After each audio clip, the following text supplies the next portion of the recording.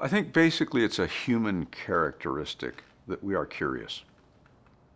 And when you look anthropologically around the world, you can pretty much name the culture, and they'll have a creation story. We know our own from the Judeo-Christian tradition. Those of us are from Northern Europe in that tradition. There are others in South Asia. There are others in Aboriginal Australia. There are others right here in California. And there's only one way to figure out what really happened. So if you treat it more like a forensic science and ask, let's figure out what happened here. Let's not wave our arms. Let's not imagine. Let's not speculate. Let's not do science fiction. Let's do science. Well, in 1990, we had worked on the east side of the river.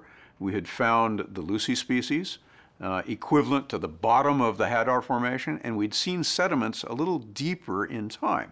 Unfortunately, they were all lake beds, and you don't find early hominids or other primates in the middle of a lake. So we had to get to the edge. And by doing that, on the west side of the river, we were able to push deeper into time. And we found one band at about 5.2 million years, very rich in vertebrate fossils. But we were really frustrated because we couldn't find any hominids at all. We had horses, pigs, hippos, rhinos, elephant, all kinds of fauna, gigantic tortoises, but we couldn't get any hominids, and we couldn't figure out why. And right at the end of the field season, we finally said, we're just not getting hominids.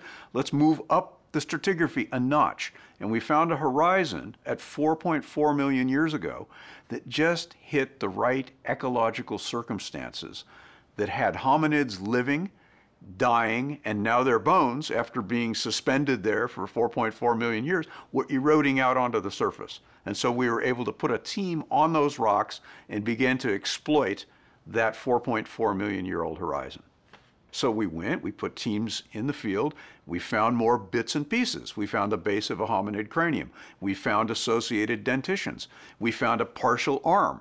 And we thought, this is great. We went back in the '94 season to see if we could find the rest of that individual whose arm we had found. And it turned out that we couldn't.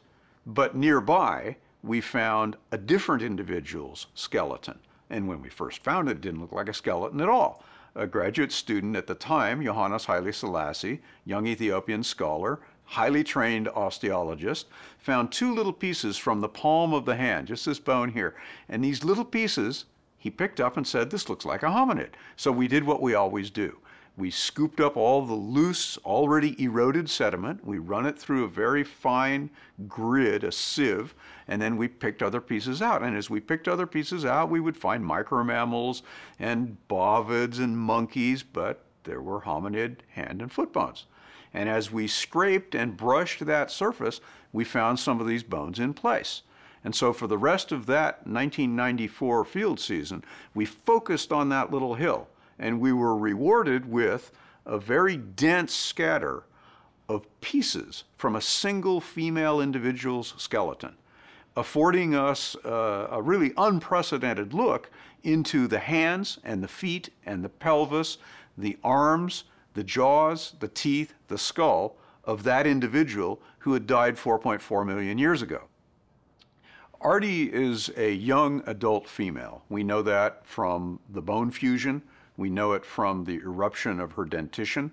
She died fairly young. We don't know why, but we now have hand proportion, foot proportion, limb proportion, and we learned a lot of things about the biology of this creature from this assemblage of more than 120 pieces of bone, all from that one excavation. And so we're able now to realize that this is a creature unlike anything that we've seen before in living primates or even the fossil record. This is a creature, for example, that retained the ability to grasp with the big toe. That is something that humans don't do, and Australopithecus didn't do, but Ardi did. And then we could ask questions about the rest of the body. What were her limb proportions like? How did her wrist function?